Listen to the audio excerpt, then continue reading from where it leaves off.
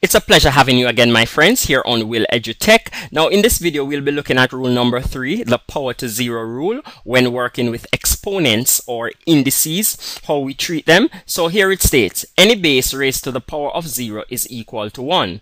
And for example, we have a quick example here. We have the base a raised to a power of 0, and here we have it equal to 1. So really, my friends, when we're in mathematics, anything that is raised to the power of 0 is 1. So for example, let's say you had a base 2, and that base 2 is raised to the power of 0. Then obviously that the answer would really be 1.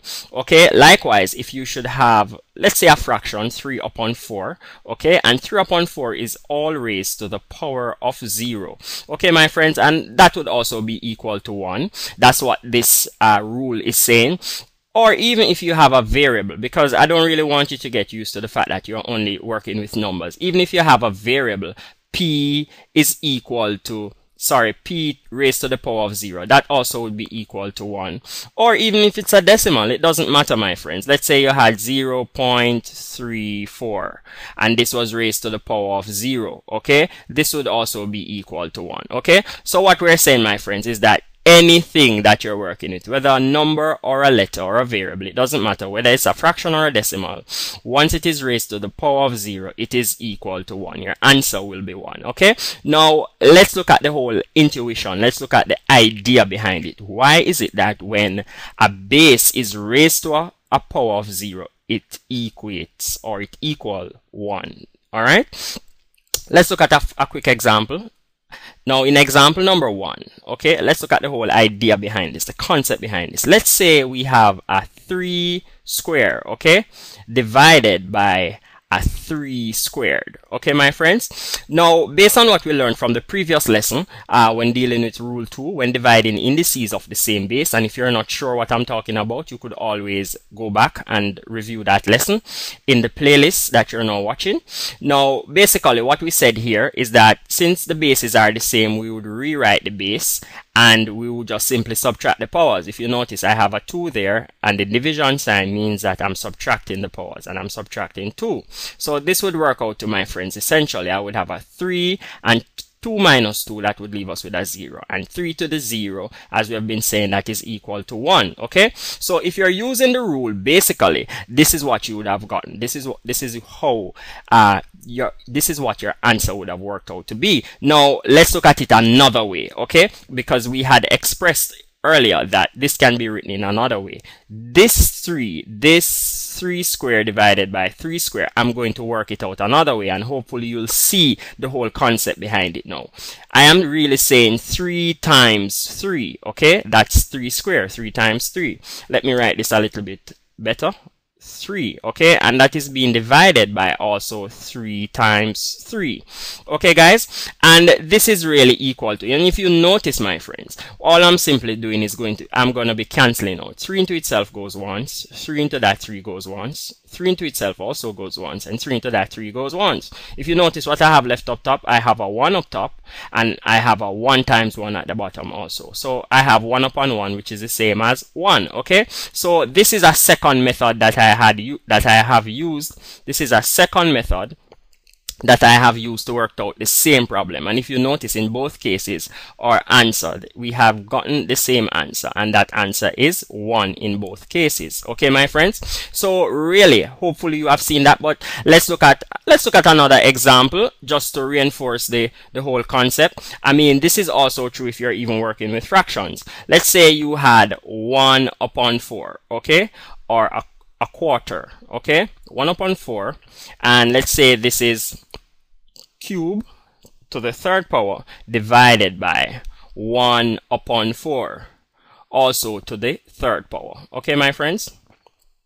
Now really, based on the rule, we're dividing indices. Notice the 1 upon 4 is the base in both cases, so the base is common. So all I'm simply doing, I'm just rewriting my base to say my base is 1 upon 4, and I'm just going to put that in a bracket to show that it's all cube. And this is saying 3, and I'm subtracting. Since I'm dividing, I'm subtracting. So basically what I would have here, I would have a 1 upon 4. Okay, my friends, all raised to the power of 0, because 3 minus 3 is equal to 0, and obviously that would be equal to 1. Now, if we should use the same method, okay, or if we should use the same concept, and let's look at it another way, let's look at it in a second, using a second method, okay. What this is saying, 1 upon 4 cube is just simply saying I have 1 upon 4 multiplying itself 3 times. 1 upon 4 times 1 upon 4. Okay, my friends? And I'm basically dividing. So I'm just going to draw my horizontal line, and this horizontal line is called the vinculum. Okay, guys? So I'm just simply going to be dividing by 1 upon 4, multiplying itself 3 times also. So this would be 1 upon 4 also, times 1 upon 4. Okay, times 1 upon 4. Okay, my friends. So really, what this is saying, we have 1 upon 4 here in my numerator up top and my denominator down the bottom. So I can simply just go ahead and cancel out.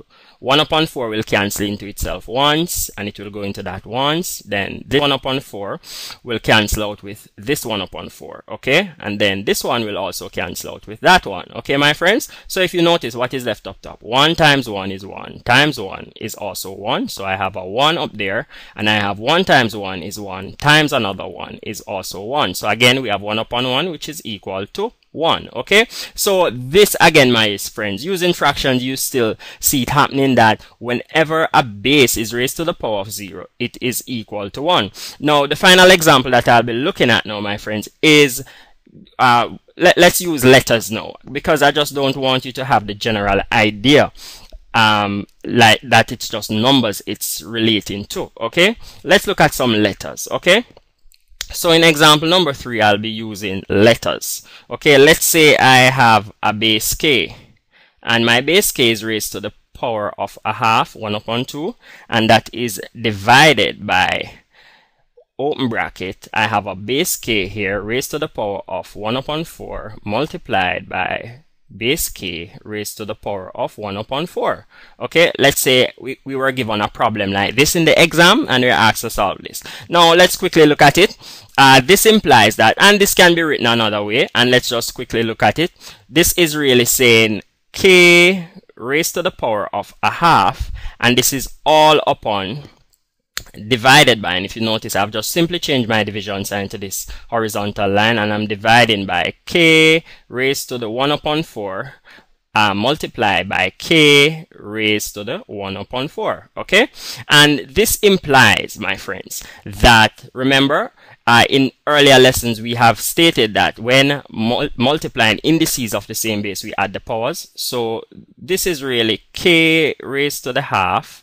Okay, and we are just simply adding the powers. So we have a common base k there, and I'm saying 1 upon 4, okay, plus my 1 upon 4.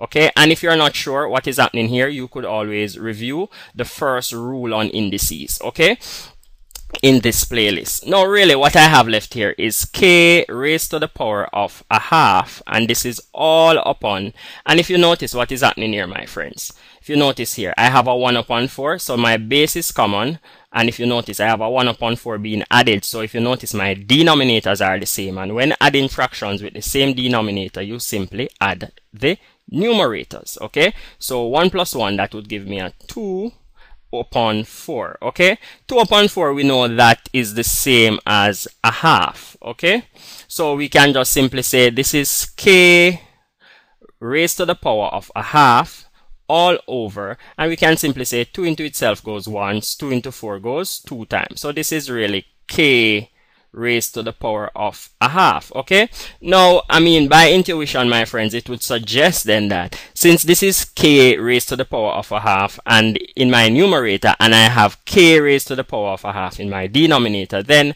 this is k raised to the half over k raised to the half, which can cancel out itself. K raised to the half goes 1 time, and k raised to the power of a half into itself also goes 1 time. Okay, so this is really saying I have 1 upon 1. Okay, my friends, and that is equal to 1. All right, hope that this was useful. See you in the next videos, where we'll be looking at the next rule, the inverse rule. Okay, bye bye.